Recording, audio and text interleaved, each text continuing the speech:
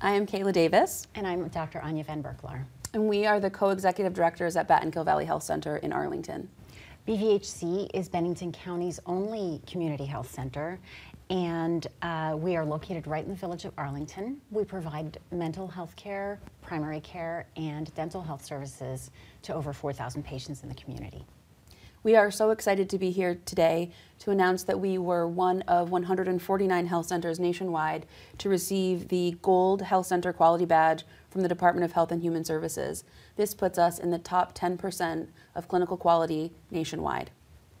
This achievement is the direct result of every member of our team, from our patient service representatives who are scheduling patients and receiving calls, to our triage nurses identifying patient concerns and determining the right level of care, to our medical assistants who are doing screenings and rooming our patients, and ultimately also to our quality team who help us measure the outcomes of what we're doing.